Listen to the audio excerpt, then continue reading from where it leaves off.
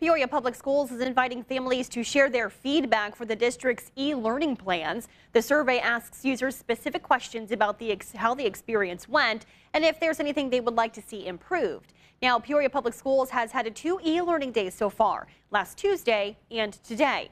The superintendent for PPS thinks it's important for the district to receive input. There's always room for improvement, so the idea is to get some ideas for room for improvement from our families and students and staff. Dr. Karan says that the factors they look into are wind chill, ice, and snowfall. You can find the survey at psd150.org/e-learning. And Bradley University also had e-learning classes today. Illinois State University canceled all classes after 12 p.m. To see those closings and more, you can visit our website, cibrown.com.